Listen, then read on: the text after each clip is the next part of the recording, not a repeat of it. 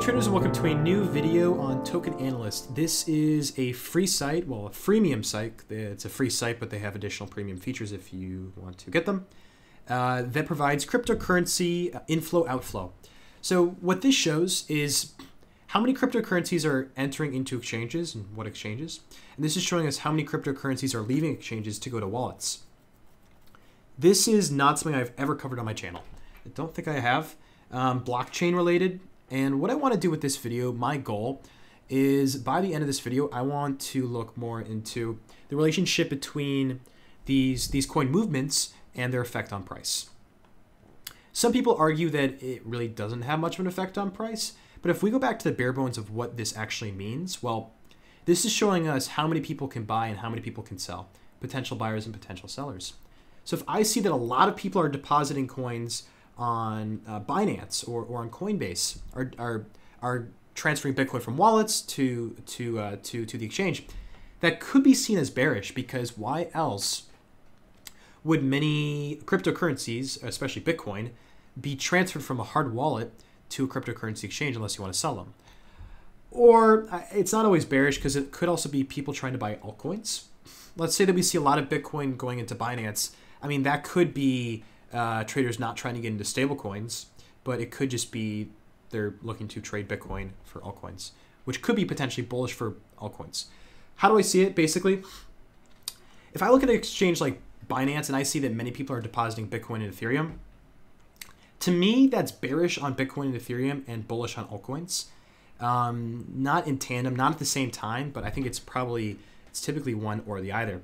And what we're going to do today is actually look at the specific data. So not just me talking about what I think, but actually showing data for what actually has happened in the past.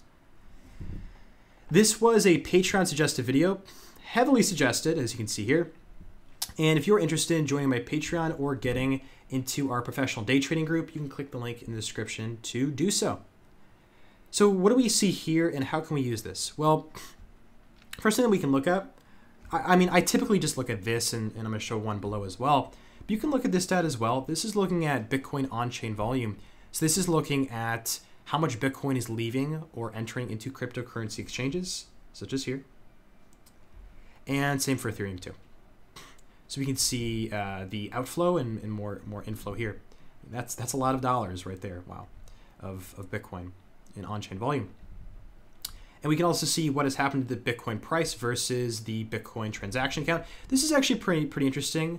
In the last 24 hours, Bitcoin has increased by 5.63%. Transactions have increased by 61%. So this is, I think I wouldn't say that's a bearish sign. For sure not a bearish sign, unless you guys think that's bearish for some reason. All right, now let's go into some of the more helpful, things I like to look at down here. So what do we see here? This is the live feed. I don't really look at this as much, but looking at the significant transactions can be kind of interesting. This is looking at the ERC20 coins.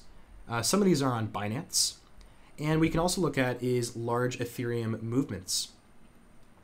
So if I'm interested in saying, oh, there's 1.9 million worth of Ethereum moved from an exchange to a wallet, well, I can click on that.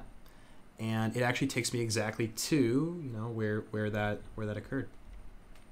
You can see here. So that's pretty helpful if you ever want to really discover these, if you really want to look deeper into these.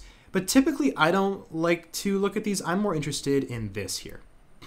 So let's take a look at what this is. And what you can also do is click on it to see in-depth data and also back-tested data. So let's go take a look at that. All right, so starting off with Bitcoin, what do we see? Let's go look at inflow and outflow of each of these exchanges. I think across the board, we see both a lot of inflow and a lot of outflow. So just a lot of activity with these exchanges, a lot of people depositing and a lot of people withdrawing. Now, inflow versus outflow. On BitMEX, I'm actually seeing more coins leaving BitMEX than oh, it just did it. All right, lovely. We're going to go into that, but not yet. Token Analyst, not yet. Let's go to crypto because that makes a lot more sense here. Yeah, so I'm seeing a lot more outflow from BitMEX than inflow. Binance, I see. I don't think that these numbers are correct unless they're not allowing any withdrawals. Yeah, actually, I don't think that Binance is allowing withdrawals for now, and that they're not allowing deposits either.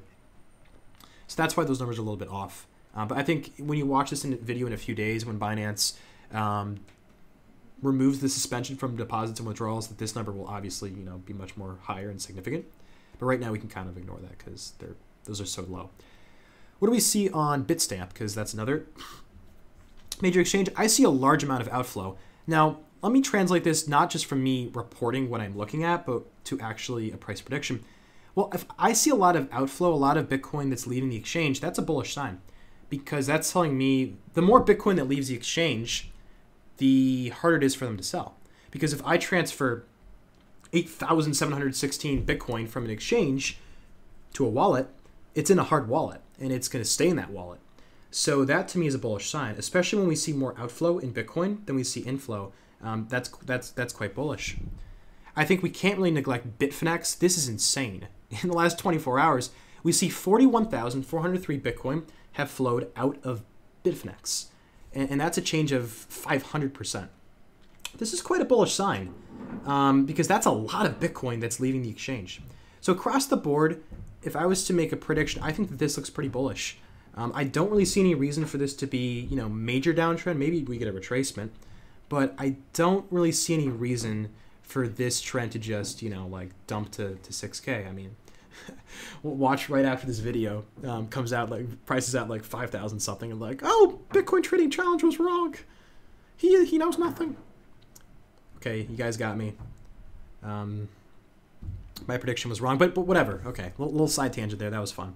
But yeah, I'm seeing a lot of outflow. I'm not seeing a lot of inflow. No reason to think that this is quite bearish. This looks quite bullish to me. As long as we're seeing more outflow than inflow to these exchanges, I think that price should continue to rise. And USD wise, I mean, 258 million leaving the exchange. Jeez.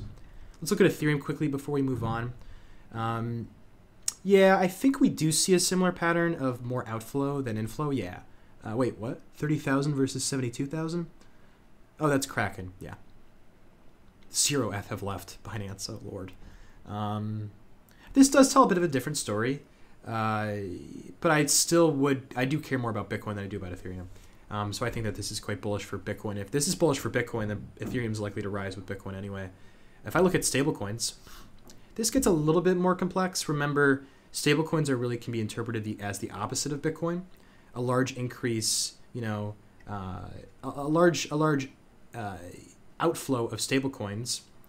I mean, well, if someone wants to put a stablecoin in a wallet for some reason, I mean, if you want to, or actually, more importantly, a large influx of a lot of people who are depositing stablecoins into exchanges, I would see that as bullish for Bitcoin because they're probably going to be selling those stablecoins to buy altcoins or to buy Bitcoin.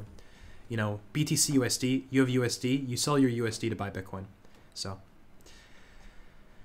we can see, how many people hold it in the last 24 hours and so on. The stablecoin prices are hilarious. They're just all over the place. I mean, this is the $1 mark, and USDC was doing well for some time, and then whoop. These, at least they're coming closer to parity at 1%. I mean, at $1, but this is just, come on, stablecoins, you're better than that. Remain stable, please. Not that crazy volatility. All right, I think, have I exhausted this page? Have I talked about this enough? Well, this is interesting too, if you guys want to look at this. Price and on-chain volume. Yeah, and you can see it down here. But let's go to the juicier details here, because I don't want this video to be 25 minutes again. I want it to actually be 25 minutes. Let's go look at let's look at Bitfinex. So let's look at the Bitfinex data, and let's use that to predict price and see some patterns. Yeah, so, what we talked about before, we see a lot of outflow of Bitcoin and not a lot of inflow, which is usually quite bullish. Now, let's go take a look at the inflow, the outflow, and the effect that it has on price. I want you guys to focus here on this point in time because I think this is a really, really important thing that you guys should be looking at. I see a lot of outflow at this point in time, and look what happened to price. Price rose. Especially here, what day was this, guys? This was the 26th of April. What was going on the 26th of April? Let's go take a look. I'll use the BitMEX rate anyway. 26th of April, price was here. So this is around when price wasn't really doing much, but as price was just kind of rolling around in the dirt and just not really doing much, we saw 58,273 Bitcoin, which translates to what is that? $304 million worth of Bitcoin leaving exchanges. And then over the next few days, as price was just flat, there was so much outflow in Bitcoin. You can also see here, this large amount of outflow also led to an increase in price. Large amount of outflow led to an increase in price, and now we still see a large amount of outflow. So this tells me that price should continue to rise because cryptocurrency Bitcoin is leaving Bitfinex, making it harder for people to sell, making it harder for people to depress the price. But yeah, this does look like a pretty crystal clear pattern to me, unless you guys see something different. Inflow-wise, I don't really see a lot of inflow into Bitfinex. The most I saw was here, but it was dwarfed by the outflow anyway. Yeah, it looks like a lot of Bitcoin's leaving Bitfinex, as you can see here. Does it show anything else or just that? It keeps it simple. Number of senders you can look at as well. Number of transactions, average value, and yeah. But I think that looking at the Bitfinex and also looking at Binance, I think is going to give you some really good patterns. BitMEX is going to be a little bit more complex, guys, because this is futures trading, meaning long, short when you deposit Bitcoin. People could be depositing their Bitcoin into BitMEX not just to short, but to go leverage long. So I think reading inflow and outflow with BitMEX is going to be a little bit tougher. Maybe you guys in the comments have some way of reading the on-chain for the inbound and the outbound. Oh, all right. Well, thank you for that lack of information. 100 Bitcoin at that hash. Okay.